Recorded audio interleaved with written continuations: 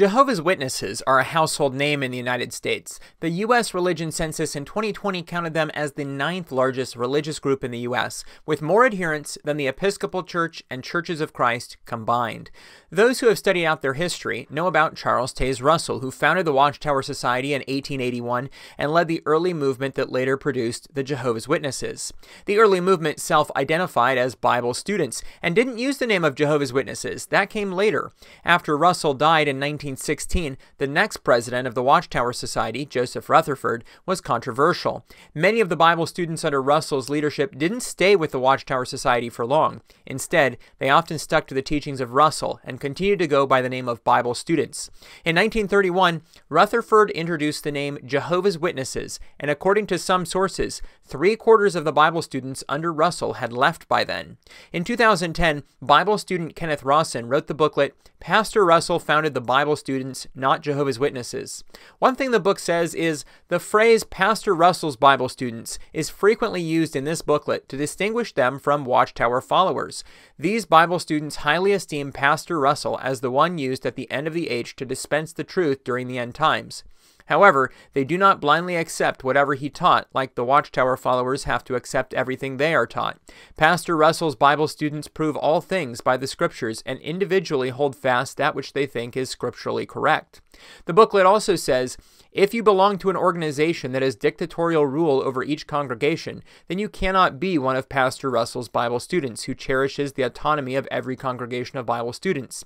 If you believe Jehovah's Witnesses have replaced the nation of Israel in God's plan, then you are not one of Pastor Russell's Bible students who is proclaiming worldwide that God is regathering natural Israel to its ancient homeland. Bible students still reproduce and republish Charles Russell's books and articles on their websites and hold to his positions in several areas that the Watchtower Society and Jehovah's Witnesses no longer do. The Watchtower Society no longer publishes Russell's books. North Seattle Bible Students has his picture in their website header. Bible student websites and organizations often use these symbols that Russell used, like the cross and the crown. For example, the International Bible Students Association website, Beyond the Watchtower website, Columbus Bible Students, and others. There is no central organization for Bible students today, so each group operates independently. Some other organizations or websites that are part of the movement include BibleResources.info, the Dawn Bible Students Association, HarvestTruths.com, BibleStudentsDaily.com, and many others. There are other groups that have much of the same history. Wikipedia has this chart of the history of the movement, and the group being referred to here is known on that chart as Associated Bible Students. Though they have some connections with the Free Bible Students, there are also some major differences, since Free Bible Students have in many cases disagreed more with Russell, and this video is not about that smaller group. Other names used include Independent Bible Students and International Bible Students. The book Pastor C.T. Russell, Messenger of Millennial Hope by Charles Rediker and published online by Beyond the Watchtower says, the Bible students have properly been categorized as a very conservative evangelical Protestant group of Adventist background, differing from the larger denominations by its own distinctive emphases. The Adventist background comes from the Adventist influence upon Russell and early Bible students. Russell mentioned how he had stumbled upon Adventism and heard preaching from an Adventist minister that reestablished his faith in the divine inspiration of the Bible. He said, although Adventism helped me to know single truth, it did help me greatly in the unlearning of errors and thus prepared me for the truth. The greatest theological distinctive of Bible students is their belief that the Father alone is the Almighty God and Jesus is not. For example, the book The Lord Our God is One Lord, published by the Bible Students Congregation of New Brunswick, says, whenever the Scriptures use the word God in the sense of supreme deity, they refer to the Father alone. Thus, in prayer, Jesus calls his Father the only true God, excluding himself. The Bible, in fact, refers to the Heavenly Father as Jesus' God. Bible students teach that Jesus existed before he became a human. He was the word or mouthpiece of Jehovah. He was associated with his Father since the earliest dawn of creation and was a direct creation of his Father, which is the meaning of him being the only begotten Son. Jesus took on a perfect, not fallen, human nature. He was a perfect man. He was not a blend of two natures. He left his spiritual life to be made flesh in Mary's womb. He received the Holy Spirit at his water baptism, and up until that point he was simply the man Jesus, but then became the Christ or Messiah. When he resurrected, Jesus was exalted to a divine nature. He never had both natures at one time. When Jesus was exalted to the divine nature, he became immortal, something that originally only Jehovah had. He was no longer human after his resurrection, but did appear in various human forms. Although the Bible refers to Jesus as the mighty God, this does not mean Jesus is the almighty God, but that he is highly exalted in the divine arrangement, and that the Creator is pleased to have him recognized as a mighty God and be worshipped. Another name for Jesus is Michael, as found in Daniel 12:1. Bible students say that the Holy Spirit has been construed to be a personality equal in power and glory to the Father and Son, but that this is a misunderstanding. The Holy Spirit is the holy power or influence of God. Baptism is done by immersion and is for believers only and not infants. Of communion, the Christian Questions website says that Jesus' sacrifice is pictured by the unleavened bread, and the wine is a symbol of the blood, indicating a memorial or symbolic view of the elements. It is observed annually on the anniversary of Jesus' death and called the memorial service or memorial celebration. Baptism and communion are not called sacraments or even ordinances generally. The Bible is 66 books. It is divinely inspired, a work not of men, and a direct revelation of the Creator. However, Bible students also believe that the Bible has often been misrepresented when people mistake its symbolic language as literal. Bible students take issue with some of the verses printed in most Bibles today, often giving reasons for this based in textual critical evaluation. For example, Revelation 20 verse 5a, "The rest of the dead did not come to life until the 1,000 years were completed," is viewed as not an authentic part of Scripture. And John 1 verse 1 and 2 should say that the Word or Logos was a God, not the Word was God. The Dawn Bible Students book, Our Bible Translated, gives a list of some Bible translations from most to least faithful.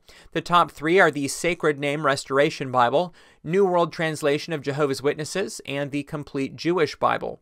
On creation, the book God's Grand Plan of the Ages criticizes the view that all varieties of plants and animals were formed without intelligence. It says, "Frogs do not become birds and apes do not become humans." God created kinds of animals, and though variations can emerge within a species, each created kind is fixed. They reject that there were any humans before Adam and Eve, who were created about 6,000 years ago. However, they do not teach that the Bible says what the age of the earth or universe is. The Christian Questions website says, "In fact, we believe that the earth is very old. Scientists used to think the Earth was about 100 million years old. They now theorize that it is about 4.5 billion years old. They say that the dinosaurs were long gone when God created Adam, extinct likely 65 million years ago, and that we do not know how old the Earth is. The days of creation were long periods of time and could have been billions, millions, or thousands of years." 3 epochs of world history are identified: the world that then was, from creation to the flood, under the administration of angels; then this present evil world, from the flood until the establishment of the kingdom of God, under the limited control of Satan; and finally, the world to come. All 3 worlds or dispensations take place on one literal earth which abides forever. The Bible passage that refers to the earth being destroyed in fire and heat refers to destruction of spiritual ruling powers, human governments, and social arrangements. Within these 3 epochs are other subdivisions: the patriarchal age, Jewish age, and gospel age, millennial age, and ages to come. One distinctive teaching that the majority of Bible students affirm and that Russell taught is that Christ returned in 1874. His presence right now is invisible and secret. The Dawn Bible Students book Armageddon, Then World Peace says that the overthrow of the last Jewish king was in 606 BC, and following this was a long time called the Times of the Gentiles. They say that the time of the Gentiles is a period of 2,520 years, explained by referring to Nebuchadnezzar's dream of the image of a man. For example, the man's legs of iron represent Rome, and the toes represent the divided Roman Empire. The times of the Gentiles then ended in 1914. The outbreak of World War I in that year is viewed as a proof that Jesus is now subduing the nations. On sin, Bible students believe that the first man Adam's entire posterity was condemned when he sinned, but Jesus died in Adam's place, buying the whole human race with the authority to restore it. Babies are born with inherited sin on the broad road that leads to destruction. The solution to sin is salvation. The purpose of Jesus' first coming was to provide a ransom to redeem the world.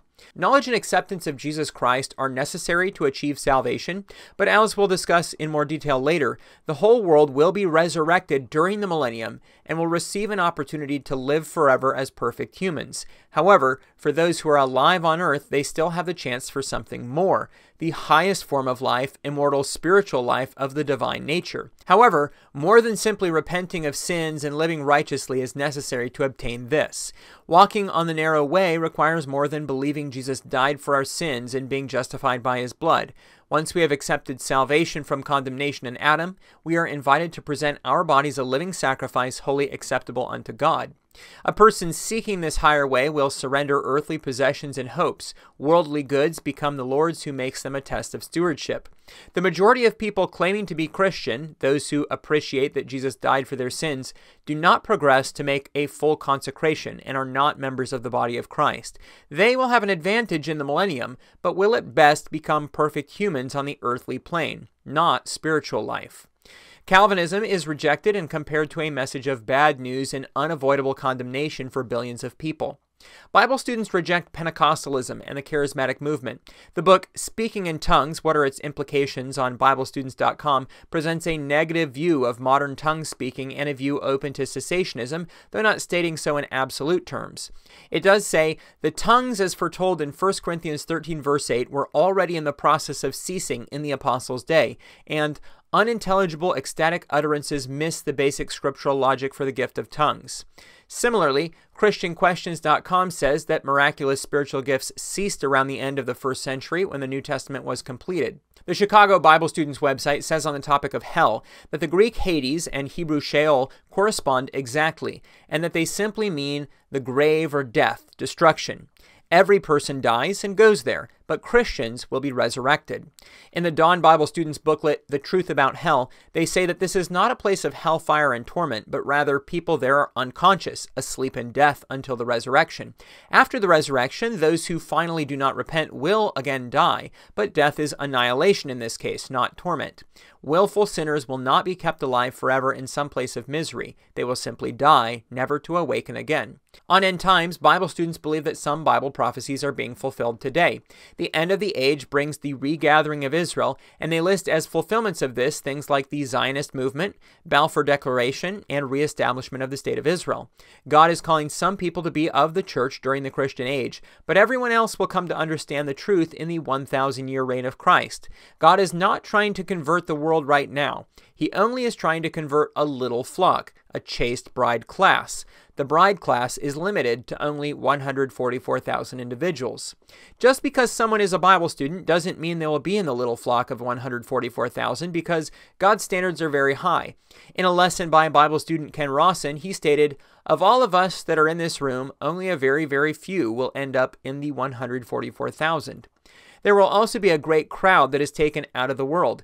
This means there are three classes of people in the 1,000-year kingdom: the anointed little flock of 144,000, the great crowd, and the world of mankind. During the 1,000-year reign, Satan will be bound and Christians will be judges and priests, trying to give every member of the world every help and opportunity to attain eternal life. Jesus' ransom for all guarantees that everyone will be awakened from the sleep of death and given an accurate knowledge of the truth. Those who are willing will be restored to mental, moral, and physical perfection. There is a final test that, if passed, grants everlasting life on earth. This 1,000-year period is what the Bible is referring to when it mentions a judgment day. They contrast this with the view they say is not the scriptural view, that the judgment day is a 24-hour day coming from a literal interpretation of the parable of Jesus dividing the sheep from the goats and the great white throne in Revelation. Those who believe in Christ during the millennium will be restored to original human perfection that Adam lost in the fall. Only those who believe before the millennium, that is, the Christian church, will be changed by God to have a spiritual rather than human nature. In other words, God will save both the world and the church from Adamic condemnation through Jesus Christ, but only the church will become partakers of the divine nature. Of how many of the earth will accept Christ, statements generally indicate a great majority will. For example, they say, when the work of restitution is complete, at the end of 1,000 years, the whole human race will stand approved, without spot or wrinkle, in the presence of God, excepting the few incorrigible who will be removed. Leading up to the 1,000-year kingdom is another time called the Day of the Lord or Day of Jehovah, which is when God's kingdom is gradually set up under Christ. It is not a literal 24-hour day, but a period of years. As Pastor Russell wrote in 1916 and is still taught by Bible students today, 1914 marked the end of Gentile times, and the current time is the Day of the Lord. Today, the Bible students say that it has come as a thief in the night, in the sense that its approach was not recognized by the world in general. On the family, Bible students say that marriage is between a man and a woman, and homosexuality is a sin whether promiscuous or not. One Bible student's website says that nothing in the Bible prohibits contraception. Beyond the Watchtower website states that to marry a divorced person is to commit adultery, with the exception being if they divorced because their spouse was sexually immoral.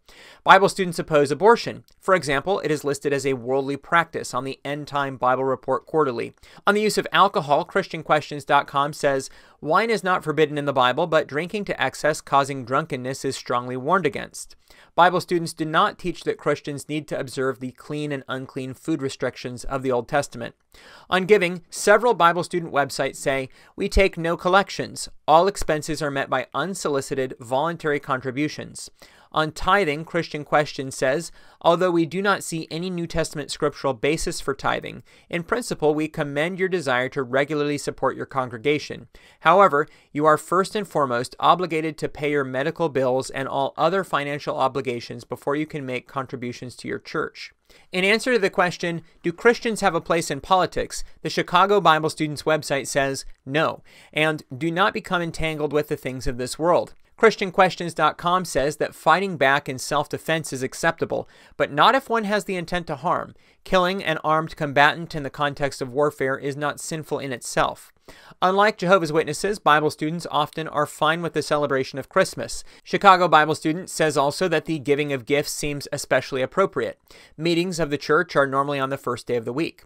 Like Charles Russell himself, Bible students have writings and teachings about pyramids. The Bible Student Archives website has a page on Great Pyramid in Time and Prophecy, which says, among other things, "The Great Pyramid of Egypt clearly accentuates the centricity of Christ in abolishing death and bringing to light the two salvations, life and immortality." Christian Questions podcast had a program on the Great Pyramid, God's Message Board, and says, "This Bible in stone is stunning in its depiction of science, geography, mathematics, and the plan of God that includes salvation for every man, woman, and child that ever lived through the sacrifice of Jesus." Bible student congregations are self-governing. Bible student organizations often self-identify as non-denominational, like Columbus Bible Students and Christian Questions. Bible student website HarvestTruths.com says, "The Bible students are an independent Christian group who are not affiliated with any established denominations. Neither do we subscribe to many of the traditional denominational practices." As for offices in the church, the Kingdom Herald says, "The servants or ministers are unpaid and elected from within our local congregations on an annual basis based on scriptural qualifications listed in 1 Timothy 3 and Titus 1. On whether women should be pastors or elders, the Christian Questions website says no. How many Bible students are there today? There's no real way to know. Bible student Ken Rawson said several thousands, and Beyond the Watchtower simply says they are few in numbers. Congregations may be known as ecclesias. Most do not hold any real estate, but rather rent facilities or meet in homes. There is an annual conference, the Christian Believers Conference, held in Massachusetts for over 100 years, as well as many other conferences and conventions each year. Herald Magazine is a bi-monthly magazine that teaches Bible student beliefs. There are also groups which began in the Bible student movement and, like the Jehovah's Witnesses, have now accepted different beliefs. For example, Free Bible Students and Christian Discipling Ministries International, which also holds to a Unitarian position but says that Christ has not yet returned, for example. Of course, the most common comparison for Bible students is the Jehovah's Witnesses. The difference that Bible students emphasize the most is that they don't have a central controlling authority like the Jehovah's Witnesses governing body. Other differences include that Bible students don't have a problem with blood transfusions, don't have a problem with the depiction of the cross with a crossbeam, generally saying that though the view can't be proven, neither can the other. They believe that every person will be resurrected, while Jehovah's Witnesses teach that some people have already been annihilated. If you've enjoyed learning about this movement, you may also be interested to learn about biblical Unitarians. My video on the Church of God General Conference will introduce you to this group. Click here to watch it.